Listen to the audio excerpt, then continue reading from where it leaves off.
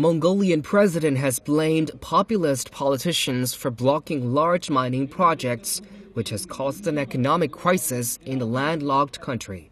Tsakhia Elbegdorj said politicians of our country are really irresponsible, referring to the parliamentary working group that stopped a large mining deal involving an international consortium led by China Shenhua Energy, Mongolian Mining Corporation, and Japanese Sumitomo.